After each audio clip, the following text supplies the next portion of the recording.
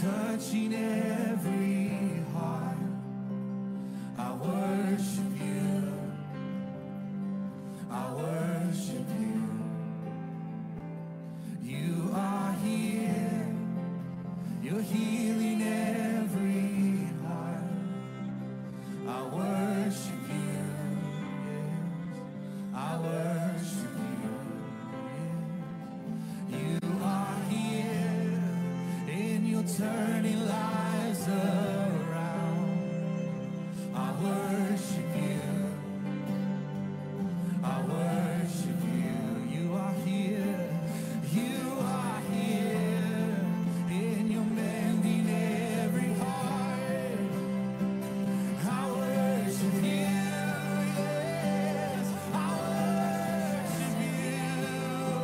And you are waymaker, miracle worker, promise keeper, light in the darkness. My God, that is who you are. Oh, you are, yes. Waymaker, miracle worker, promise keeper, light in the darkness. My God, that is who you are. That.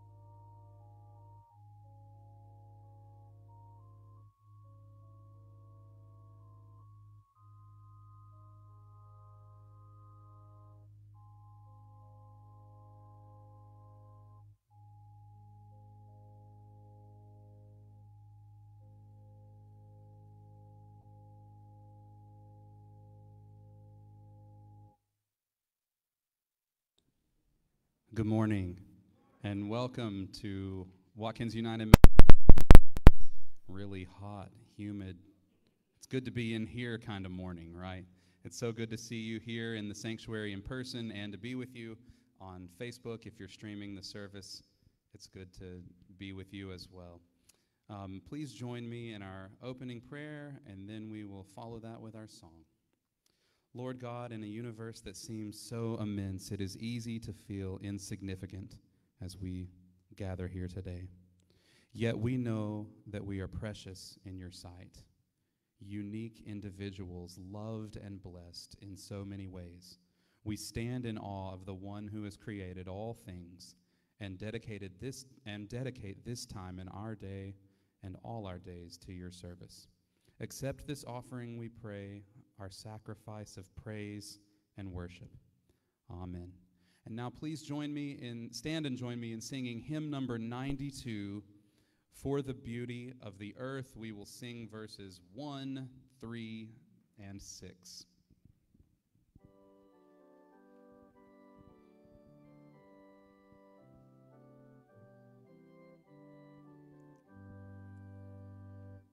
For the beauty of the earth, for the glory of the skies, for the love which from our birth over and around us lies. Lord of all, to thee we raise this our hymn of grateful praise.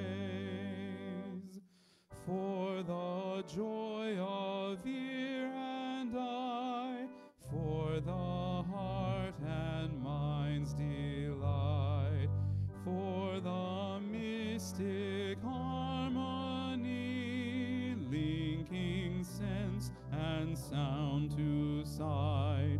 Lord of all, to thee we raise this our hymn of grateful praise. For thyself best gift divine, to the world so freely given, for that great, great love of thine, peace on earth and joy in heaven. Lord of all, to thee we raise this our hymn of grateful praise.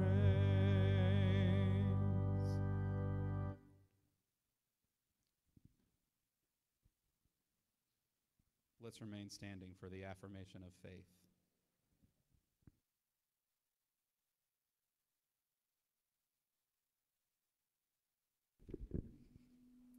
We are not alone.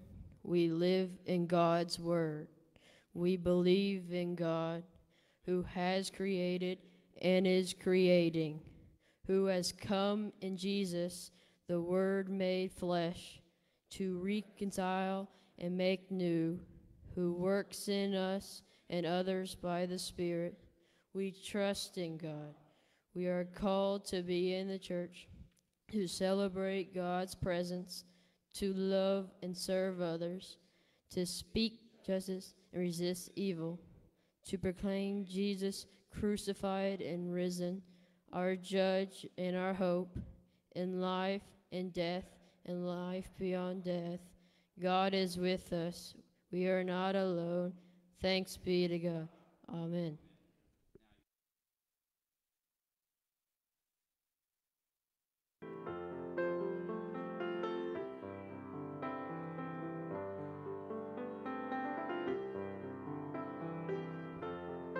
This works better.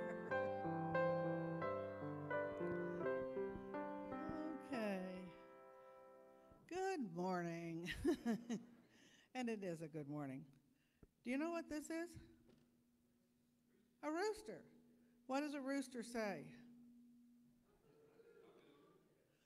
Except this is a gift from Mrs. Mara. This is a Spanish rooster. Do you know what he says? Kikiriki, kikiriki. Isn't that prettier? Did you ever know that animals spoke different languages? So this is my Spanish rooster. And he's special. We're going to talk this morning a little bit about Peter, Jesus, and a rooster.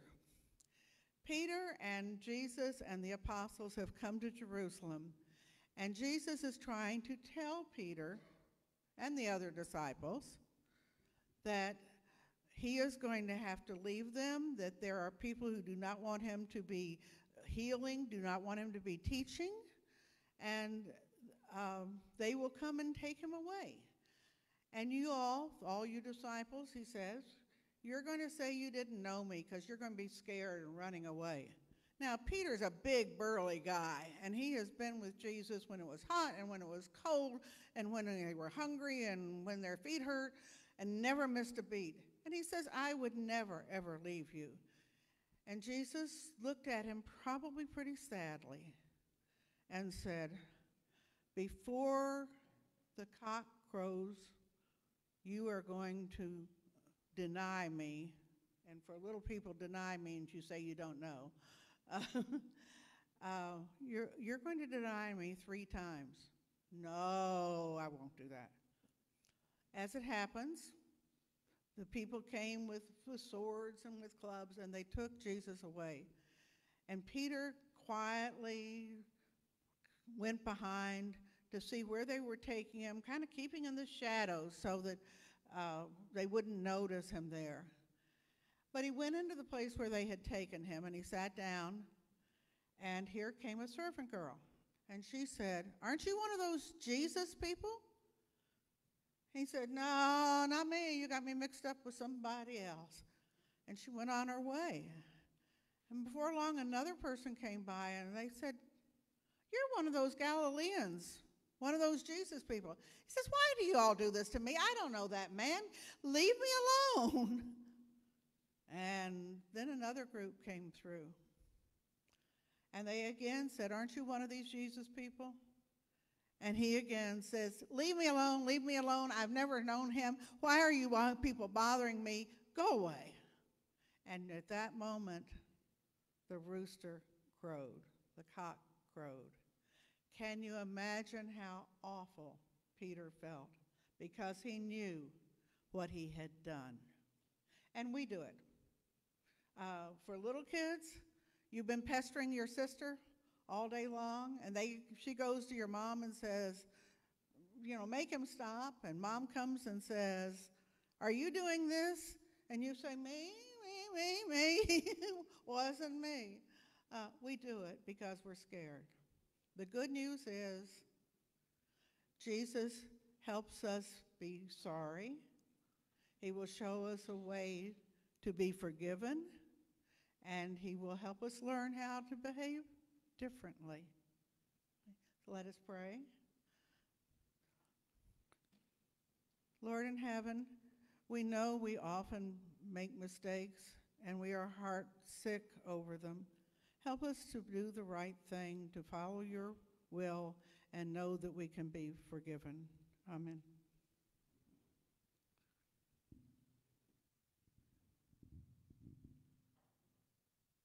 All right. Let's stand and sing our next hymn today. When in our music God is glorified is hymn number 68. We'll be singing verses 1, 3, 4, and 5.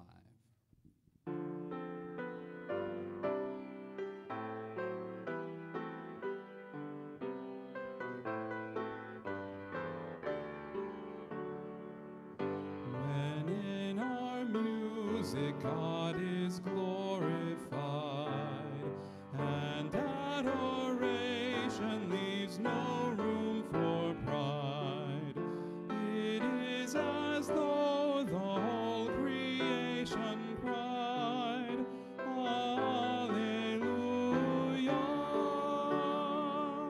So has the church in liturgy and song, in faith and love through centuries of wrong, borne witness to the truth in every tongue. Alleluia.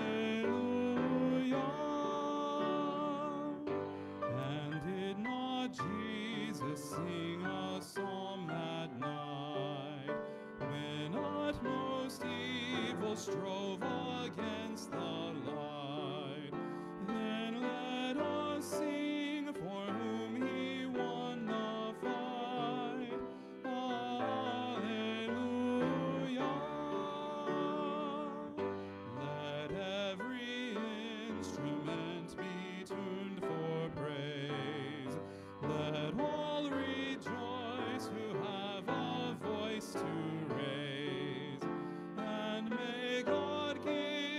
us faith to sing always. Hallelujah.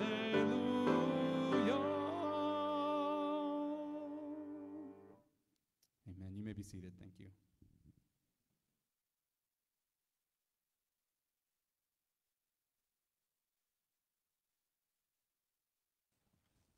Well, good morning, and welcome to Watkins United Methodist Church. We're so glad you're here to worship with us, whether in person or online.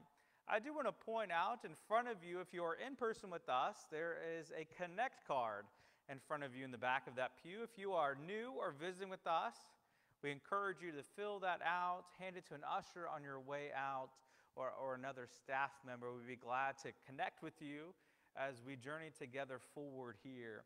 On the other side is also a prayer request card.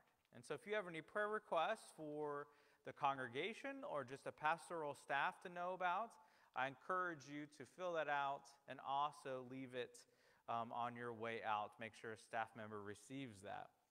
Another thing that is new that I want to give you updates on are the children's worship bag. Did any children get a worship bag this morning?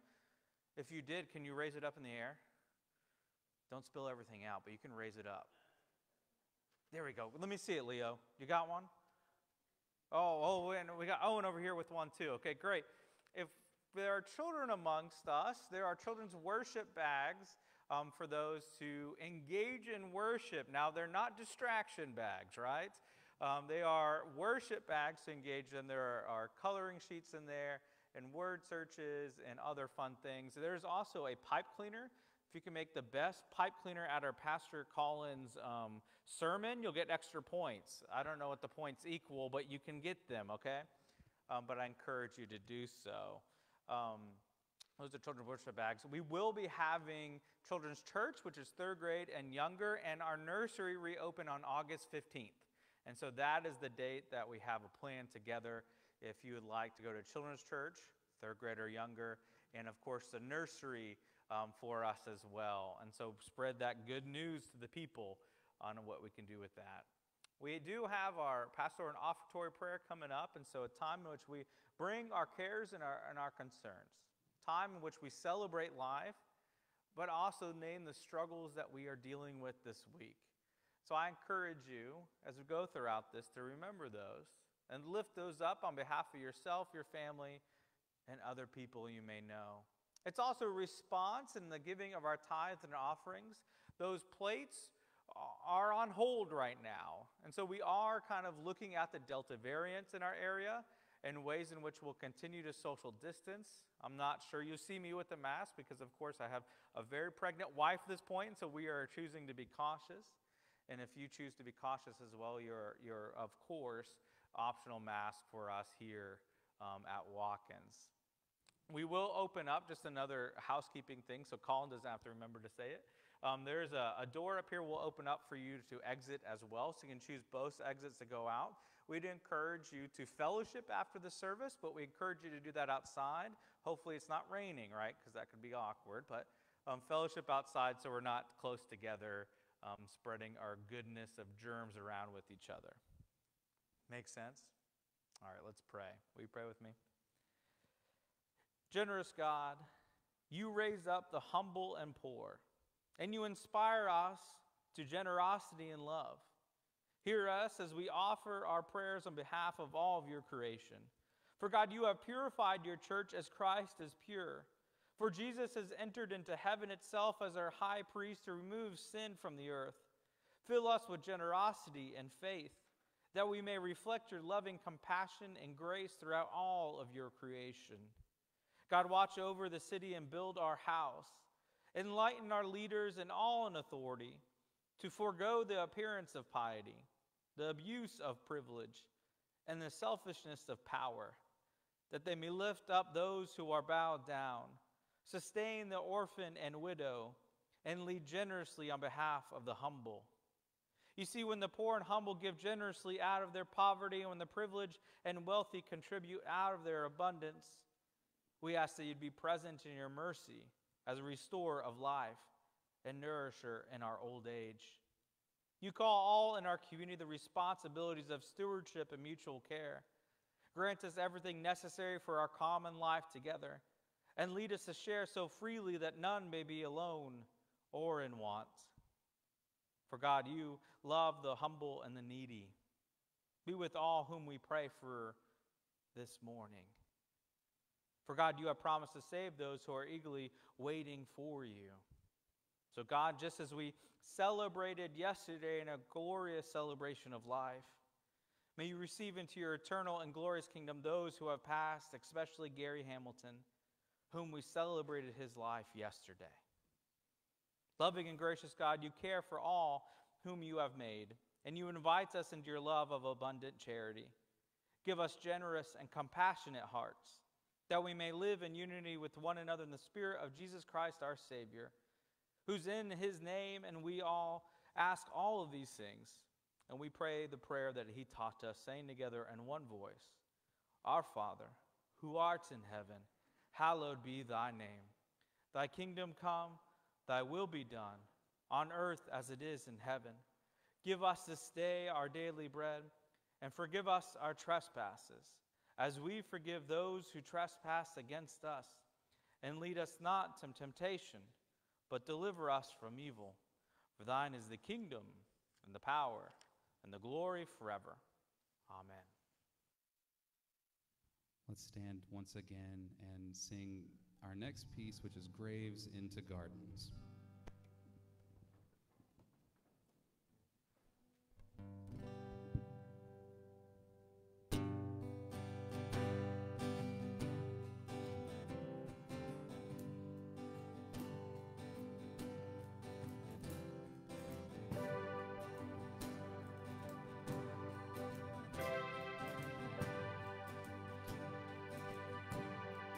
I searched the world,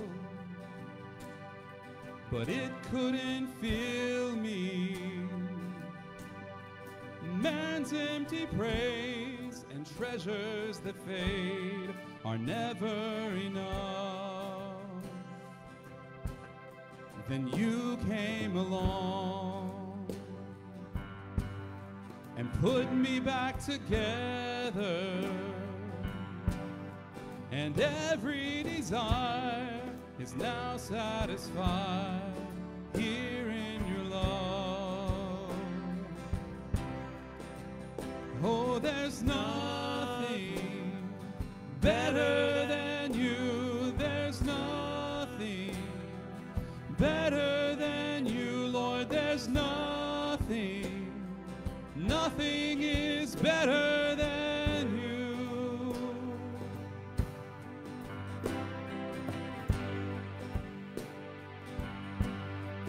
I'm not afraid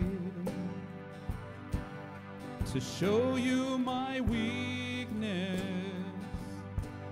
my failures and flaws. Lord, you've seen them all, and you still call me friend. 'Cause the God of the mountain is the God of the valley. There's not a place your mercy and grace won't find me again. Oh, there's nothing better than you. There's nothing better than you, Lord. There's nothing is better than you. That same thing again. Oh, there's nothing better than you. There's nothing better than you, Lord. There's nothing is better than you.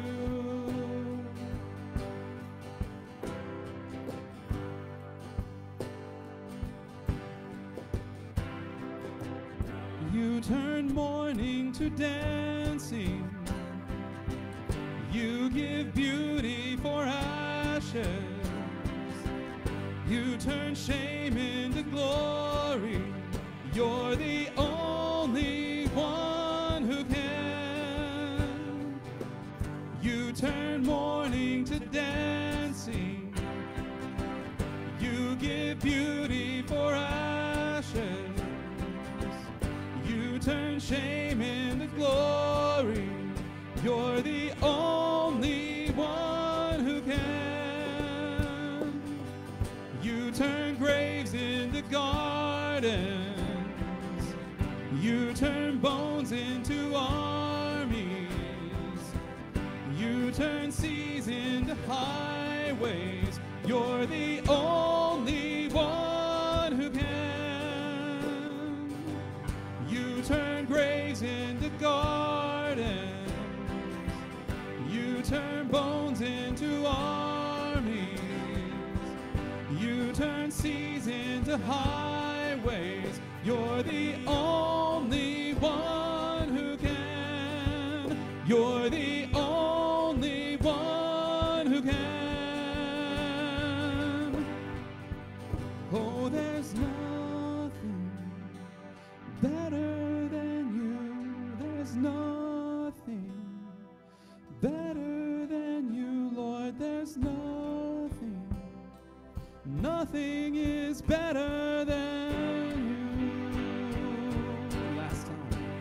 Oh, there's nothing better than you. There's nothing better than you, Lord. There's nothing. Nothing is better than you.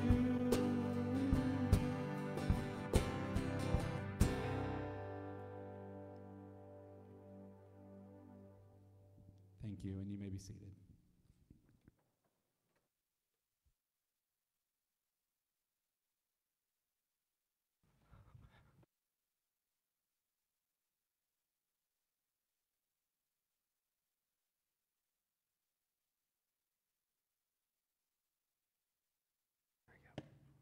Perfect. Good morning. My name is Collin Higgs, and I'm grateful to be a part of the Watkins family this summer as an Isaiah Project intern. And today we are continuing our series of summer baggage and focusing on guilt. But before we begin today, will you please join me in prayer? Dear God, thank you for letting us have this opportunity to worship. Let the Holy Spirit enter this room and fill our lives up so that we can live out how you create us to be. And in your name we pray. Amen. Man, so I wish Jane came up here earlier because she took about half of this already, explained the whole context. So thank you. Now, Rob's already got 100 other things for me. But today we are exploring the Gospel of Matthew, chapter 26, verses 69 through 75. And it says, "Now Peter was sitting outside in the courtyard. A servant girl approached him and said, 'You're with Jesus the Galilean too.' But he denied it in front of everyone. 'I don't know what you're talking about.' When he had gone out to the gateway, another woman saw him, and those who were there, 'This man was with Jesus of Nazarene.' And again he denied it with an oath, 'I don't know the man.' After a little while, those standing there approached and said to Peter, 'You really are one of them, since even your accent gives you away.' Then he started to curse and to swear with an oath, 'I don't know the man.' Immediately a rooster crowed, and Peter remembered the words Jesus had spoken. 'Before the rooster crows, you will deny me 3 times.' And he went outside and wept bitterly." This is the word of God for us, the people of God. Thanks be to God. So a little backstory about me is I went to Kentucky Wesleyan College in Owensboro, Kentucky. Have you all heard of Owensboro? Yeah, so the famous phrase is, "Oh, it's boring." And that's slightly true because in Owensboro, it's surrounded by farms and suburbs, and the best thing around there is that it's right next to the river. But it's not like all the other college towns that you have, like Western Kentucky, where it's large and there's so many people there. But in Owensboro, Kentucky Wesleyan only had about 750 students the last time I was there. And so if you were going to go have fun, you either had to swim across the river or travel 2 to 3 hours away. So you had to make your fun on campus. But the good thing with being at a small school is you knew everyone and everyone knew you. So if they all knew your drama, you knew theirs. But on the flip side, everyone was able to grow very quickly to be almost like a family. And the big question that you have is, when you live on a campus for 8 months, what do you do when you go home for the summer? See, for me, I knew who I was going to eat with on Tuesday mornings. I knew who to study with, who not to study with. I was always the driver. I was always doing things. But when you go home, all your friends go back home also. And you kind of have to return to what it used to be like. All your friends have disappeared. See, everyone used to be a 3-minute walk away. I could go from one end of campus to the other and probably find all 20 people that I knew. But now it's, again, either 2 hours away, they live in Las Vegas or Alabama, or they're in a completely different country. It makes it a tad difficult to hang out if you have to get on the airplane. But the one thing is, I knew when I went home, is I knew I had to keep myself busy, because that's what I did on campus.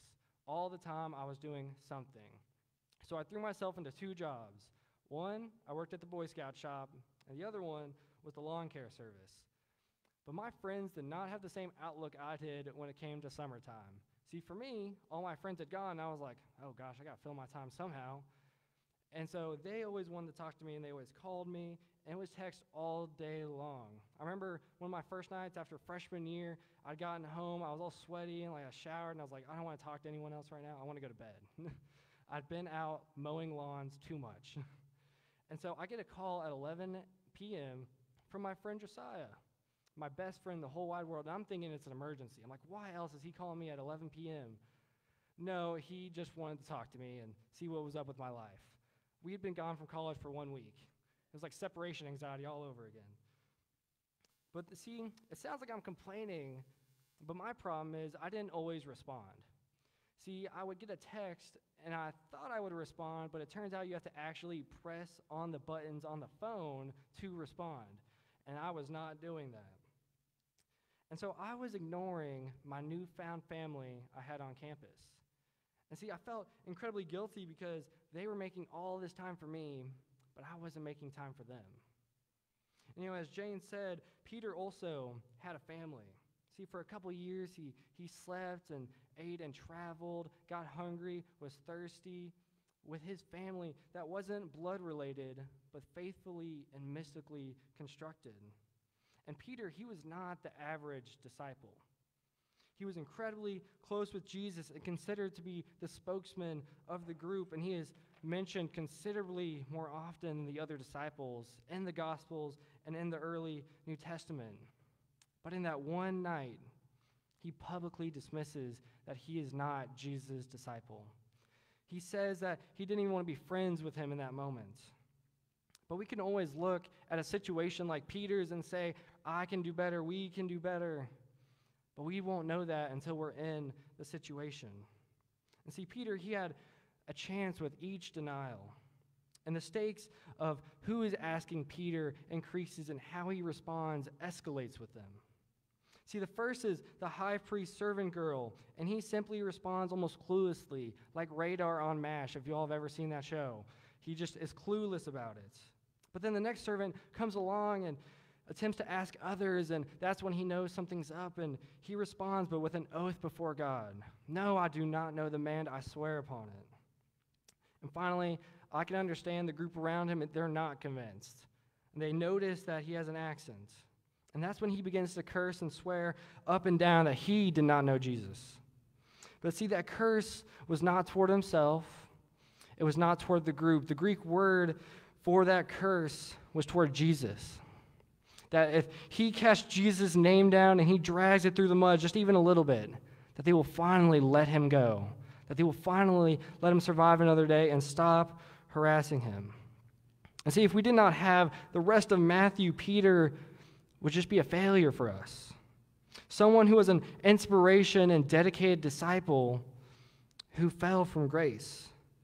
And I think, as Jane pointed out, sometimes we look in the Bible and we look at these people and we look at them as characters, unreal, like from Lord of the Rings. But we don't look at them like they're flesh and blood like us, that have true emotions, that yes, they were hungry, yes, they were thirsty, that they probably did get hangry sometimes. But I just want to mention that in that moment, Peter told one of his closest friends, his loved one, that in that time of need that he would rise to the occasion. And he did not. He chose not to in that moment.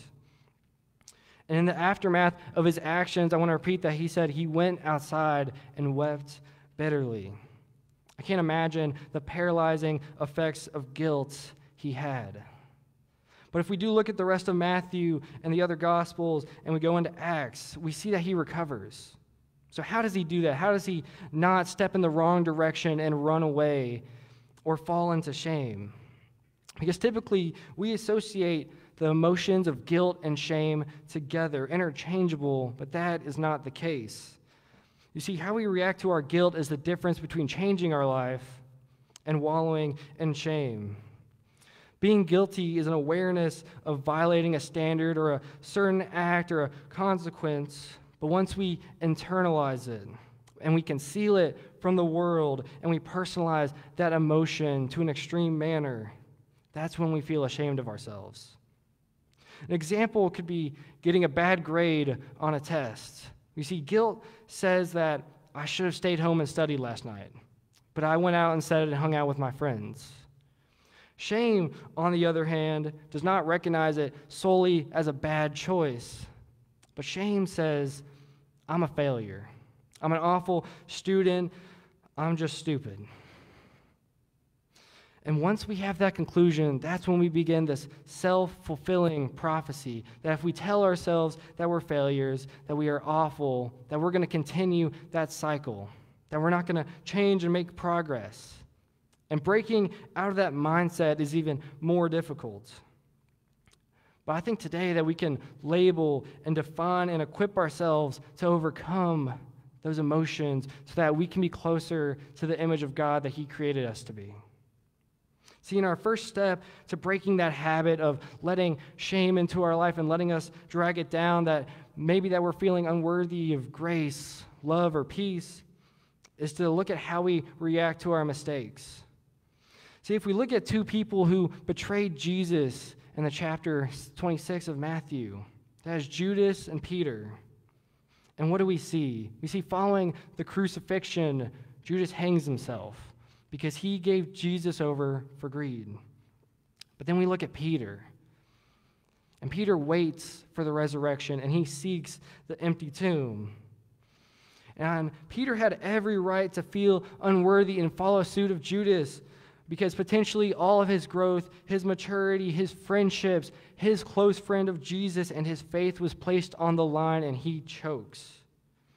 And now he must wait 3 days, unsure and uncertain of what the future has for Peter and Jesus. And see, when finally Jesus returns, he waits on the shore as the disciples are fishing. But Peter does not cower. He's not the last one on the boat when they recognize that Jesus is on the shore.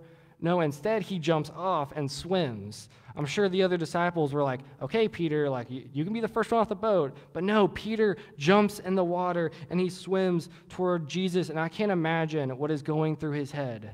Because when I make a mistake with my friends or my parents, I'm like dreading the conversation that's about to happen. I'm dreading the response. But what does Jesus do? Jesus, he does not yell. He doesn't smite Peter down for that. He doesn't punish or condescend. No, Jesus remains on the shore. Jesus shares bread and shares the fish with Peter. See, I can imagine all the disciples and Peter sitting down at the campfire on the shore and letting Peter truly express how he feels. Letting Peter have the opportunity to realize that was just that one moment, but that's not who Peter truly is. See, guilt and shame have many differences, but they have one big similarity in all of us. That typically when we make a mistake, our first reaction is to run away. The idea that if we remove ourselves from the equation, that might solve the future issue, because if we're not there, we're not going to make the mistake again. That might remedy what has already been broken. But for me, that is too many what ifs and might be's, because God does not want you to go away. God wants to be present with you. And this week I was searching for an activity you could do, something that you could practice and wrestle with, maybe mull over this week as you think about this sermon. But I came to the realization that our summer baggage series isn't about doing something right now. It's not about an action. It's a time of peace and rest and relaxation, understanding that there are things we need to let go in our life so that we can be closer to God. And so this week, instead of an action, I learned of a man named Brian Stevenson, that throughout his career as a lawyer, he had one goal and passion, that he would provide legal assistance to those who could not afford it, that they were disadvantaged, and they were on death row. And after reading his story and the lives he touched, the lives that he saved, there was one phrase in his book, Just Mercy, that stuck out. And it says, each of us is worth more than the worst thing we've ever done. Each of us is worth more than the worst thing we've ever done. Because as Jesus and Peter reunite on that shore, Jesus did not see the denials. He did not see the sins. He sees a beautifully, wonderfully made human being.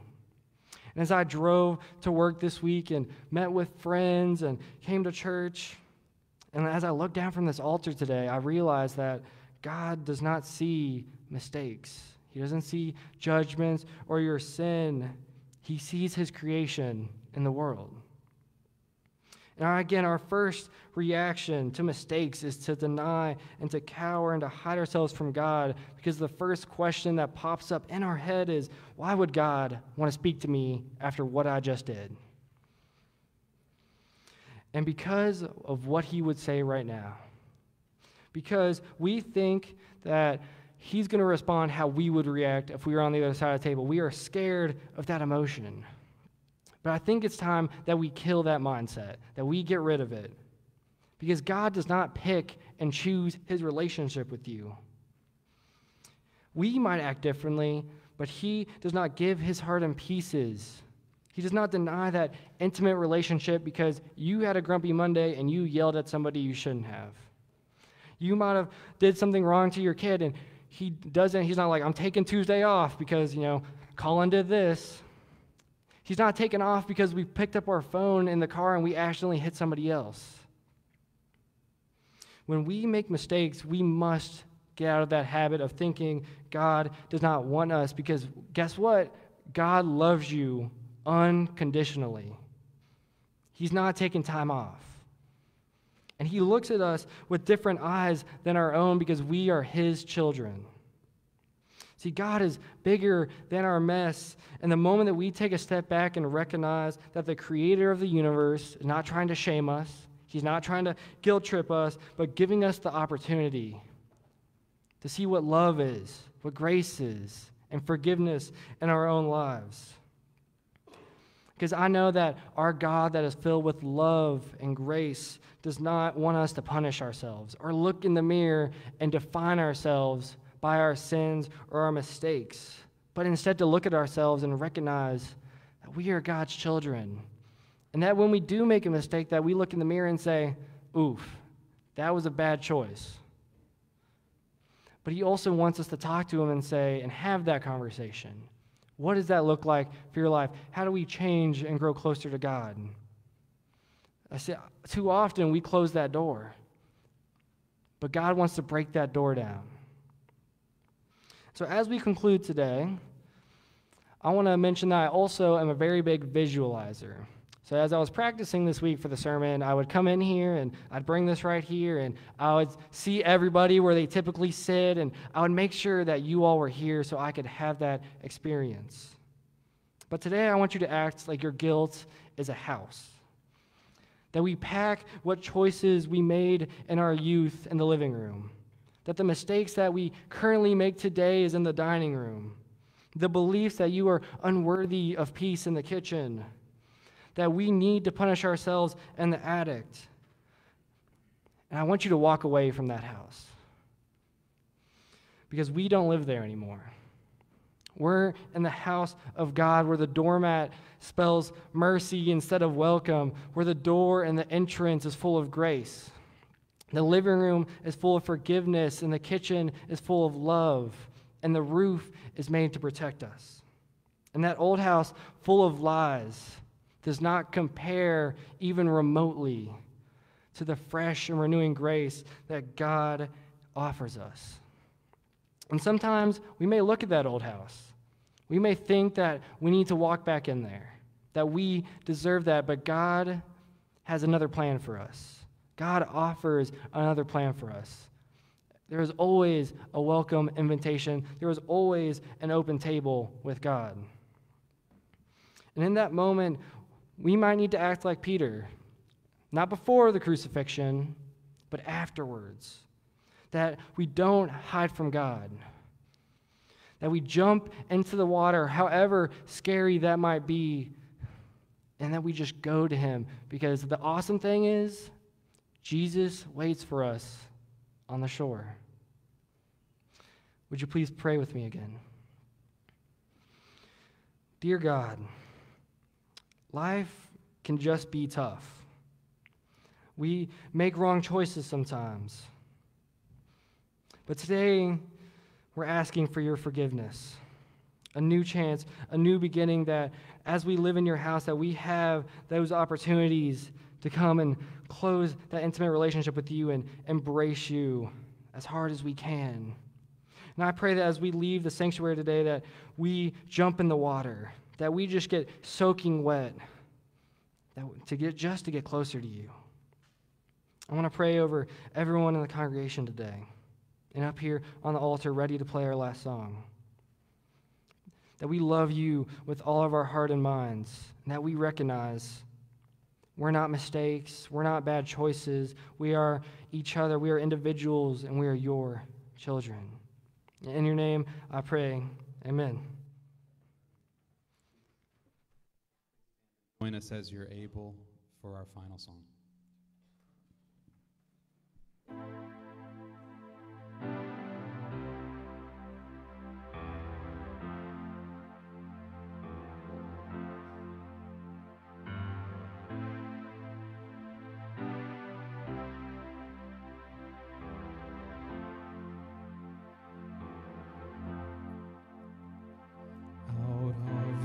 Depths I cry to you, in darkest places I will call. Incline your ear to me anew, and hear my cry for mercy, Lord. Were you to count my sinful ways, how could I come before your throne? Yet full forgiveness meets my gaze.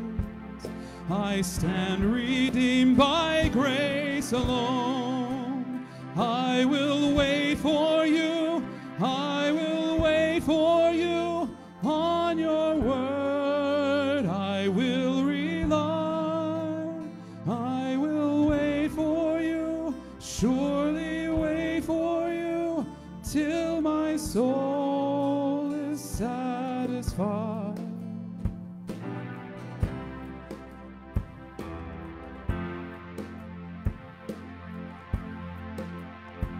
So put your hope in God alone. Take courage in his power to save, completely and forever one, by Christ emerging from the grave. His steadfast love has made a way, and God himself has paid the price, that all who trust in him today find healing in his sacrifice.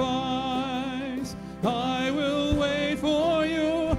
I will wait for you on your word. I will rely.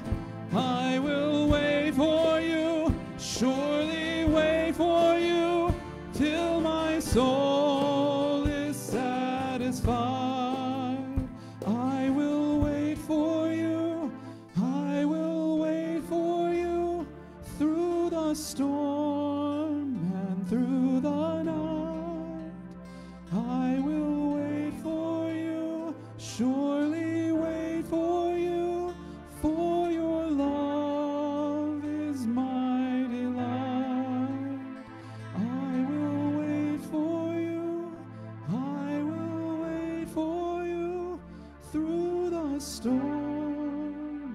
through the night. I will wait for you, surely wait for you, for your love is my delight.